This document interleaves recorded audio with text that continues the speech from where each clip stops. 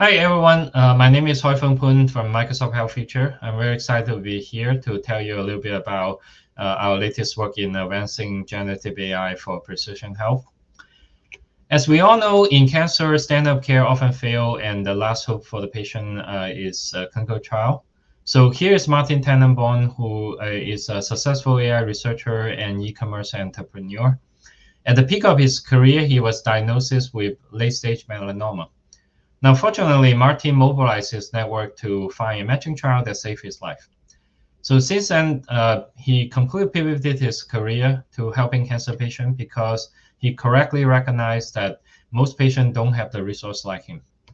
So ideally, what we want is a continuous learning health system that can instantly incorporate any health information to optimize healthcare delivery and accelerate discovery.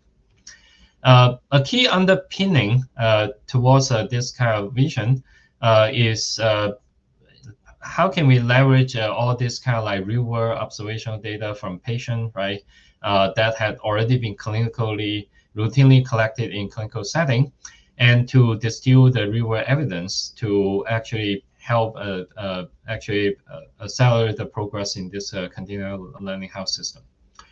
Now, of course, this is very exciting, and you can think about it as essentially a population scale free lunch. The challenge, however, is that in the health system, it's really sort of like plagued by all this overwhelming amount of unstructured data. So in cancer, in the US, less than 3% of patients were able to find matching trial, whereas a big chunks of clinical trial failure stem from simply not able to find sufficient patient in time. And drug development can be extremely lengthy and cost an astronomical amount of money. So here's actually where the latest progress in generative AI can potentially change all this for good.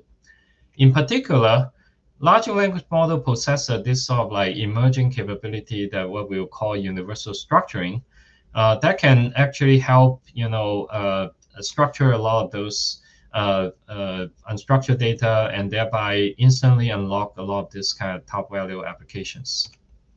So this can be likened to what have been happening in the general domain, right? So the digitization of a big chunk of human knowledge in the web enable us to pre-train this very powerful large language model that can that are now start revolutionizing a lot of the general software categories. So likewise, in biomedicine, there has been rapid digitization for a lot of biomedical records data. And here's a famous graph that shows how the sequencing costs drop much faster than the Moore's law. But meanwhile, actually, sort of like a largely understated disruption is actually how rapidly the medical records have also been, digitized, which actually happened fairly recently. So from all this kind of like biomedical data, if we can unleash the power of LLM, then we can potentially attain a similarly amazing transformation in precision health. So we are pretty fortunate in Microsoft to start exploring a lot of the LLM application in health very early on. 4 years ago, we released a PubMed for kind of like exploring biomedical language model. We are very excited to see sort of like a lot of exciting work coming along these directions. We are excited to see how the community have find PubMed quite useful in some of these applications. So PubMed can be viewed as sort of like really this kind of like first generation biomedical foundation models. And in the sort of the relatively low resource setting, right, it's actually sort of useful to kind of like concentrate the compute and modeling on the biomedical contents. However, with the sort of the advent of this kind of like new frontier model like GPT-4, things actually can progress can actually be advanced even faster, right? For example, in clinical trial matching, one of the big bottleneck is all this elaborate inclusion-exclusion criteria. now, quite amazingly, you can basically come up with a pretty naturally sounding instruction, and then prompt the GPT-4, and out of the box, without any actually specialized kind of like trainings or fine tuning or anything, GPT-4 can already parse this kind of fairly elaborate kind of like matching logic. Now, of course, if we put GPT-4 at the stress test of over all 300,000 trials in the ct.gov, obviously we'll find a long tail of various problems. But still, out of the box, this is actually really kind of like something that we have never had before in NLP, right? So it can already serve as an 80-20 kind of like starting point.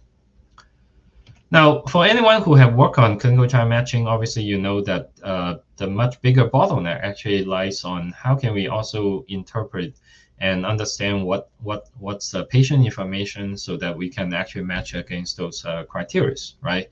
So here's the identify patient journey where each bar signify a particular note, right? And then a lot of the basic cancer information that useful for matching are actually scattered across many nodes, right? So in collaboration with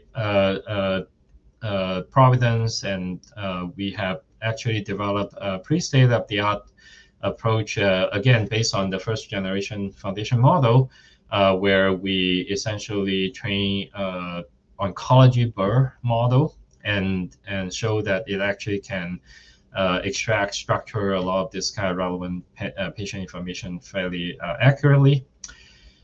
What's actually pretty amazing is that now that we have the frontier model like GPT-4, what we find out is that once again, we can actually essentially ask the model to read the manual, right? So in this particular case, for example, for clinical staging, right, we can put the manual for how the staging criteria into the prompt, along with a summary of the patient records.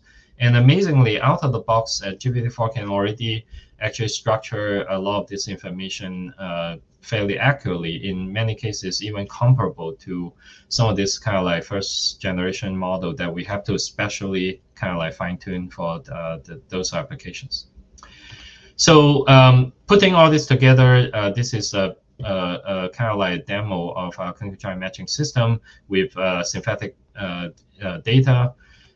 So Providence is the third largest health system in the US, and we are quite excited that they start using our research system in their tumor board, as well as some of the high-profile trial as shown here.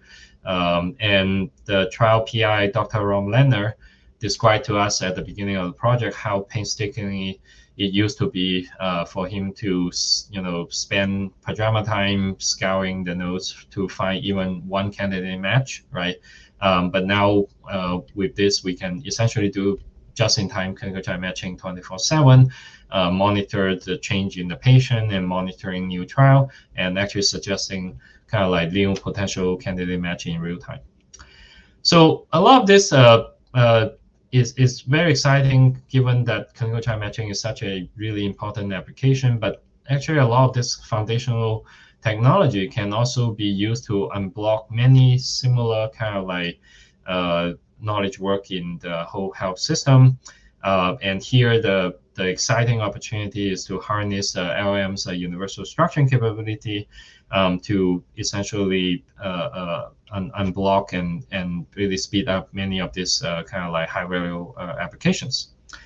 So beyond text, there are also many other kind of like information-rich modalities, such as imaging, multi-omics, and so forth. So this is actually a really exciting kind of like growth space, is that how can we actually expand and start to assimilate all those modality, right?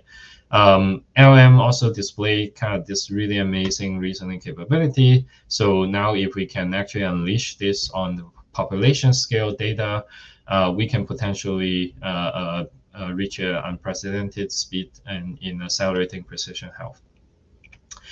So one thing I want to emphasize is that unlike the first generation foundation model, right, we shouldn't think about this kind of latest frontier model as merely just empower us to go a few accuracy point higher, but they really begin to be able to set kind of like new patterns and changing the way that how we can operate, right? So we talk a little bit about how universal structuring that can allow us to really be able to structure population scale patient information.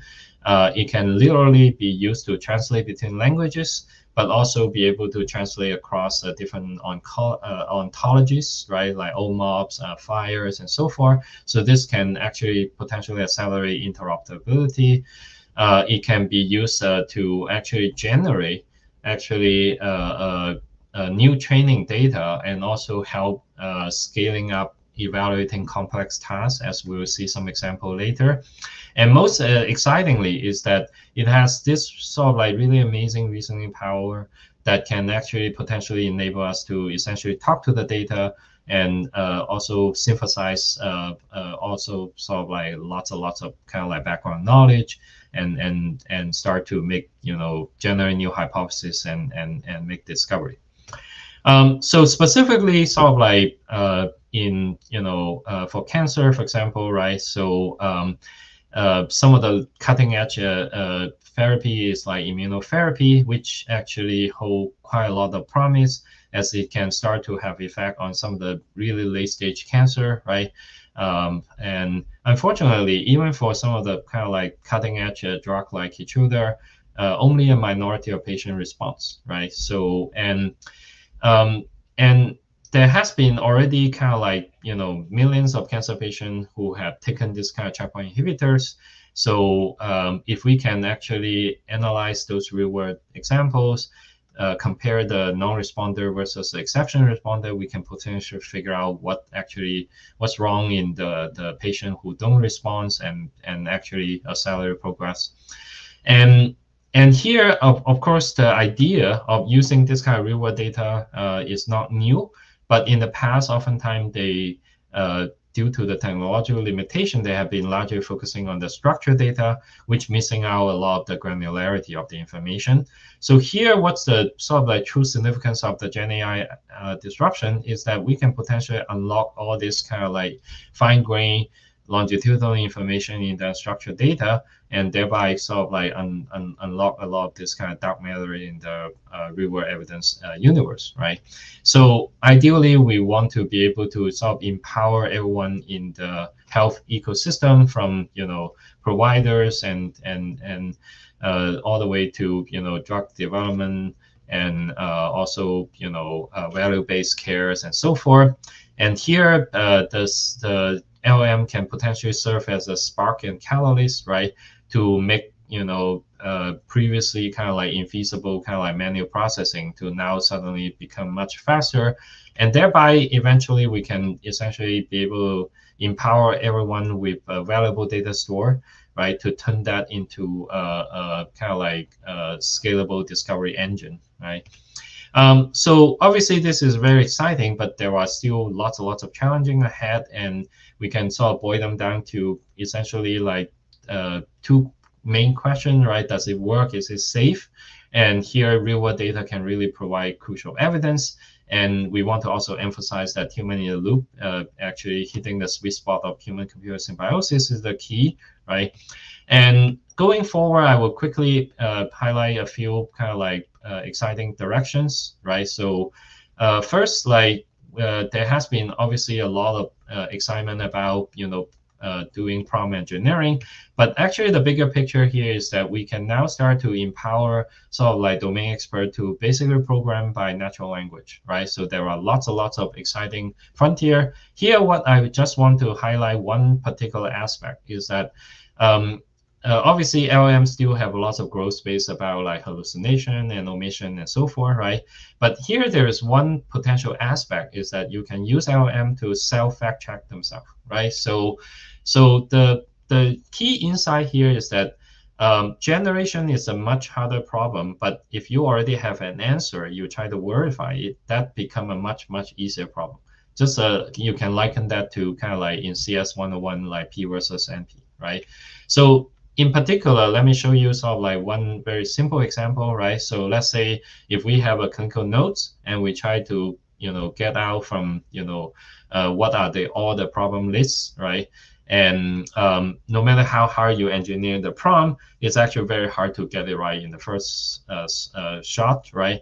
But we actually don't need to do that, right? We can let the LLM to give it the best try, but then ask LLM to actually generate evidence for each extracted problem, like why does it think that that's actually the legitimate one, and then ask LLM to verify it by itself. And then we can also continue to actually try to find whether there are more, right? So in this way, we can potentially sort of like address, both the hallucination and omission error, right? And then, so here's a real example on the DID, clinical notes. Like in the first pass, it get a bunch of problem lists. They are all right, which is a good start, but that's far from enough. But when you try to ask it to try again to find more, it was able to find a number of additional problems. Moreover, for each one, it was actually able to show actually some evidence, rationale, right? And also in some cases, the GPT-4 actually determined actually it may not be actually that correct. And human can actually easily chime in here to either agree or disagree, right? And then it can continue and actually find additional one, and also fixing some of the hallucination or precision error along the way. So in doing this, we find that actually pretty amazingly that with just very simple self fact check exercise, it can actually fix quite a bit of the error upfront. We can also using LLM as sort of like really sort of a noisy kind of like teacher, right? So for example, in the problem of extracting adverse drug event from biomedical text, right? The LLM out of the box already performed pretty well, but still have some gap from the supervised state-of-the-art. However, if we can just, for example, in this case, we're using GPT-3 to annotate 50,000 PubMed abstract, and then using those kind of like noisy annotation to kind of like fine-tune PubMed BER, we can actually not only recapitulate most of the performance, but actually perform a bit better even than the noisy teacher itself, right? So, and also the model is obviously a lot smaller. So this could have relevance if cost and latency could be a constraint, right? So obviously, assuming that we can start to structure all this population levels real-world data, we are still quite a bit, away from really be able to make correct sense of those data, right? And one of the big bottlenecks is that there could be lots of confounders in this kind of real-world observational data. So here we basically try to incorporate both the LLM's structuring capability as well as some of the state-of-the-art causal reasoning capability. And in this way, in collaboration with our Providence collaborators, we were able to using Providence real-world data to actually simulate some of the marquee lung cancer trial, for example, the original Keytruda trial, and including some of the failed trial, right? So we can compare the published hazard ratio on the left side and also the simulated hazard ratio on the right side, and we were able to find that they are actually pretty comparable. So obviously, this is still kind of like very preliminary, but shows some of the promise down the road. So finally, I will conclude by highlighting this very exciting growth area in the multimodal longitudinal space, because this tend to be the biggest kind of like growth area for some of this general domain LLM. Simply because a lot of this data is obviously not available in the public web, right? Now, why would multimodal be important, for example, for immunotherapy? One of the big growth area is how can we actually understand the tumor microenvironment, how the tumor cell, immune cell, normal cell actually situated against each other. And this is information that oftentimes you can only find from something like digital pathology slides, right? And so it's important to include all this kind of multimodal information. Now, if you ask the general domain models, right, like for example, something like a medical imaging query, like a lung CT scan, it actually doesn't understand it very well.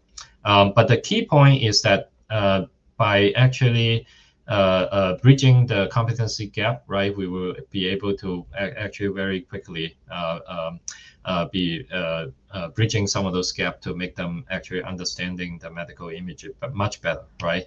So here we basically show a kind of like a very general recipe, right? So the first observation is that there are often a lot of naturally co-occurring image and text pair, right? Or in general, for any other modality, oftentimes there is some text description that can serve as natural language instruction, right? So given all this kind of image and text pair, we can then start to look into exploring a general recipe of LLM, right? That can be basically used to bridge the competency gap in the latest model. So the first key idea for LLM is that we take a modular approach, right? So we plug in any image encoder and text decoder, plug and play from any pre-trained model, and then we focus our learning on this adapter layer that is basically trying to translate those modality into the text space, right? And so in this way, we basically deviate from the traditional contrastive learning like CLIP, where you treat all the modality equally, because text actually have a lot of advantage to serve as a sort of a common interlingua, right, across all the modalities. And one of the reasons is that you can then harness some of this frontier models capability. And then concretely, how do we actually do the training is by actually using GPT-4 to come up with multi-modal synthetic data. So specifically, we can take any medical image text pair, right? We take the text and then we ask GPT-4 to come up with a conversation about the original image, right? So the instruction is actually very straightforward. We basically ask it to generate conversation so that it has to be depending on the image, right? It cannot be answerable by just a question alone and so forth, right? Now, given the generated question answer pair, we add back the image, and that image question answer triple can then become essentially sort of like almost an unlimited source of instruction following data from the original kind of like naturally co-occurring image text pairs. Now, in LLM, we look into using some of this kind of public image and text pairs. We can also imagining adding kind of like image decoder to try to also model sort of like, you know, patient disease progression. For example, given an image and then given a disease progression description, can you actually generate counterfactual images, right? Sort of doing some sort of like in silico imaging. So it turns out you can use a very similar recipe, and then you can also using that for, you know, digital pathologists and other. So I want to acknowledge my amazing teams, as well as a lot of our collaborators, without whom obviously we can't do any of this. So thank you.